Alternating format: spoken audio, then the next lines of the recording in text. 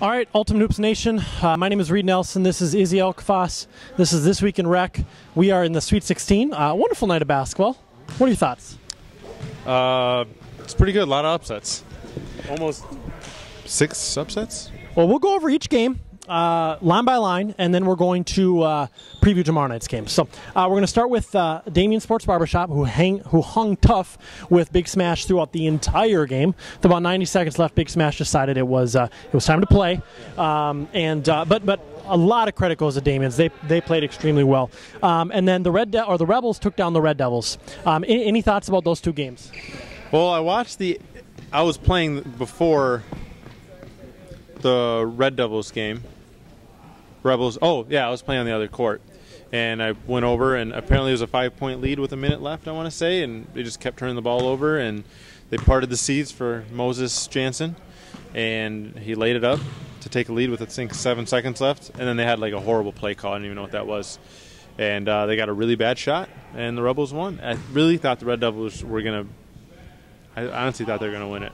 Well, yeah, that was your team. That was your team to win the whole thing. So tomorrow night, Big Smash over Rebels. Last 2 times, or Big Smash versus the Rebels. Last 2 times these two teams played, Big Smash has won. I think first game was with Jansen, second game without. But they've had some good battles. What do you foresee happening tomorrow night? If Jansen plays, I'm never going to pick against that guy. I mean, he somehow, I don't know what he does, but he wins when he plays. And when he doesn't show up, his teams lose. It's not a coincidence. It's remarkable, actually. I think with those two, if the Rebels show up with a full lineup, if Jansen, DuPont, Monska, Pat, I mean the whole gang show up, I don't think Big Smash can win. The Rebels are a team that if Paul Ferber can keep his head, they'll frustrate Big Smash, and Big Smash will implode. I'm assuming that in the second half, the Rebels will go on a large run, and they'll win the game by double digits. That's my prediction. Big Smash played horribly tonight.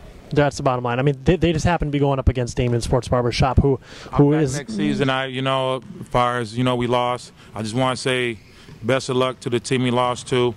Briggs is over there. Y'all did a good job. We'll be back. Yeah. So thank you. Thank you. Yeah. We'll see you next season. Yeah. Thank you. Sorry. No worries. Hi, Mom. So, I mean, Big Smash played awful tonight. They actually deserve to lose the game, to be honest. And if they play that way tomorrow, it is going to be a double-digit loss. I don't necessarily see that happening. I think they'll be – I mean, we didn't take Damien seriously at all. So, Gorillas over Blue Horns I guess you'd call it the upset of the night. I mean, if I'm putting a line for that game, I'm calling it about even beforehand. I mean, that's a coin toss to me. And then Fob 5 over St. Paul. So you were involved in both of those games. What are your thoughts on either? They were both blowouts. Neither game was close. Playoffs is a different beast in the regular season. I've been saying it the whole time. I was hoping that the Girls would turn around in the playoffs, and we did just that. We looked really good tonight. And, the Blue Horns, all these teams, the 1, 2, and 3 seed, they lost in the playoffs. And the Nets surprised me because that team's got the pedigree. They got a great lineup, and I just don't think it was clicking for them tonight. But, the Bulls and the Blue Horns, their rosters aren't strong enough to win 4 games in a row in this type of setting. And it showed tonight. Blue Horns had an off night to start the first half. They started making shots in the second half. But they just couldn't get it going. They don't have enough firepower, essentially, to beat, the Gorillas or some of these better teams if they really start to turn it on. And that's what happened. And for St. Paul, only having 5 tonight really hurt. Lure's obviously hobbled with an injury, and not having Regenscheid there, big loss. Obviously Pinkett as well. So I'm not really surprised with the St. Paul outcome because they're going iron 5 with no Regenscheid, no 3-point threat really. Gorillas versus Fob 5, 9 o'clock tomorrow. You said 2 seasons ago that if they played against each other, you would play for the Fob 5. Does that still stand? Yes, I'm playing for the Fob 5. I'm playing against my own franchise, and it's only because of necessity. Brian's going to play with the Gorillas. I'm going to play with the Fob 5 because Fob 5 only have 4 tomorrow. So I'll be the 5th. Okay, moving on. Big Smash, number 17 seed over the Bulls. Again, this was a 17 over a 1. If I would have given you a line before the game, I would have said Bulls by 6. This wasn't a monstrous upset. other than the fact that it was a 16-point win. So I mean, I think that was a statement by Big Smash. Now they had lost to the Bulls earlier in the season when they should have actually won that game. So I know they were gunning for some revenge. And then them blows a lead late to the Turtles. And here's the bottom line. When Ryan Jansen's on the court late in the game, I mean, he's going to will his entire team to victory. It's just going to happen. And if it's close, if they played that way the whole game, it would have been 75-20. They just manhandled them the last 90 seconds. Yeah, and I mean, people are going to think I'm gay or something talking about Jansen all the time, but the guy is incredible. And you don't really notice him unless you really pay attention. And he's a great player. I still think he's the best player in this league, and his record proves it. He's awesome. Pig Smash Bulls is something like I said. The Bulls, they're not an 8-0 team by any means. I'm shocked that they got to 8-0. They got a little lucky with their schedule. They got a few good wins, but they're not a number one seed. Kelvin Bella goes 6 for 6 in that game for Pig Smash, and I'm not real sure about the lines from the Turtles, but again, they took down them. Now they'll be without Greg Regenscheid tomorrow night, I believe, but they did handle Pig Smash earlier in the season easily. So who do you see coming out on top of that game? I don't think Greg isn't as important on the Turtles as he is on St. Paul. So I don't think they'll miss him as much as St. Paul missed him tonight. But with those two teams, the Turtles, Pig Smash always worries me because they have the ability to self-destruct. And I will never, ever, ever pick a team that goes up against a good team, a defensive team, that has the ability to self-destruct. A couple bad calls, or a couple, the Turtles will play them tough, and they'll start complaining, they'll stop playing defense, they'll start jacking up shots, especially if they fall behind. And I don't see this game being close either. The Turtles tend to let teams in, but Big Smash or Pig Smash really isn't a good matchup. I mean, it's not a good matchup for them. I think the Turtles will win by 11. It was our worst matchup of the season, easily. I mean, we were dominated in every aspect of that game from start to finish. So you're calling a Rebels-Turtles Final Four, which would be a lot of fun. Gotta love those. Well, at least they're not going to be in the championship. So, okay, Bulls South over the Club, double overtime thrill ride. We actually have Romero Nelson's game-tying shot in regulation, which we'll show right now.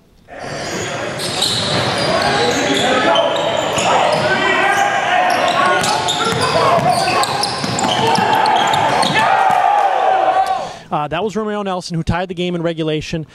They went to the second overtime, and then the Bulls just kind of took over. I don't want to say that the Club self-destruct a little bit, but I feel like they thought they had that game, and they really let it slip through their fingers. They're not going to forget that one for a long time. Yeah, and it's unfortunate. I really wanted to see the Club win. This is the thing. People talk about Fridley being weak. Not anymore. I mean, and it kind of bothers me because the South, I mean, Bloomington really isn't that much better than Fridley. Fridley's got some good talent. These teams are good. I mean, St. Paul lost to Fob 5. Damien's and Big Smash, obviously they play in the same league, but Damien's look really good for a 20 seed. I mean, even the Club almost beat the Bulls South, who a lot of people consider title favorites based on their talent. Obviously, Kavarian playing, I figured Kavarian playing for the Club, it would be a very, very close game, and it was. He missed. He's actually the reason why they're winning, but he missed some big free throws in that game, and I think that ended up costing him. But with Kavarian, you take him and you ride him down the stretch, and you hope he makes the free throws. He had a little jitters. He missed, I think, 3 in a row, and that was essentially the difference. You got to make your free throws down the stretch, and I think he did it last season as well. So late game, Kavarian might not be a bad guy to foul. I think he's got some Derrick Rose in him. It's in his head. So probably the upset of the night, I would say North Stars over Nets. I just feel like that's a bigger upset than Pig Smash over Bulls. So obviously Jason doesn't agree, but I mean they looked good tonight. They did not look like what are they, a 19 seed, 18 seed? I think they're an 18 seed. They did not look like an 18 seed. Could this team make a run and take down the Bulls South tomorrow? Well, and I mean I think it depends a lot on Romero as well. I think that's obviously the big question where he plays. So if I'm Romero, I play with the North Stars. he's more important to the North Stars. On Bulls South, he's just there. He's the fourth option. I mean, he's going to pick against the Bulls South 2 nights in a row. No, excuse me. I was thinking about Kavarian. I don't even know what I'm thinking right now. Rod, Dudinsky. I mean, Powell. I mean, Jesus. Romero doesn't. It's getting late. Sorry, Romero actually doesn't really get involved in that offense very much. I think the North Stars need him. I think Rowe against Rod would be a great matchup. If I'm him, I play with the North Stars. And who's your prediction for that game? If Rowe plays with the North Stars will win that game.